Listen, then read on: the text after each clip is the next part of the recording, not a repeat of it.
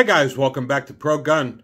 If you haven't already done so, please hit the subscribe button. I'd greatly appreciate that. One of the questions I'm asked a lot is, does leaving your magazines loaded weaken the springs? And because I'm asked that question so often, I'm going to answer that. The short answer is no.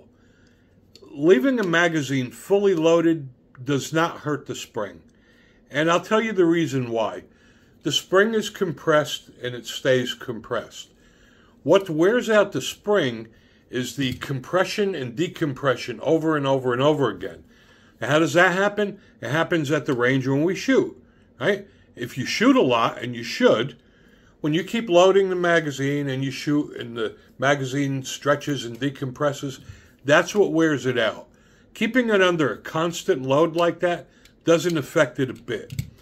I've had magazines in my 1911 for 5 years, fully loaded, and they still work perfectly. It's not going to hurt it.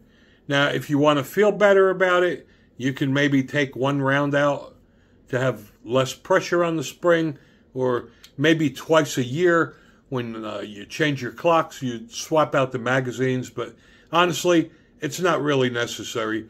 As long as you're using good quality magazines, like your OEM magazines, not cheap pieces of shit like PMags.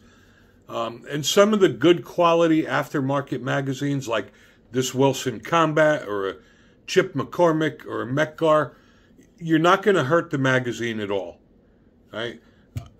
Not only do I do it in my 1911, I also have Glocks that have had fully loaded magazines in them for years, and they still function flawlessly.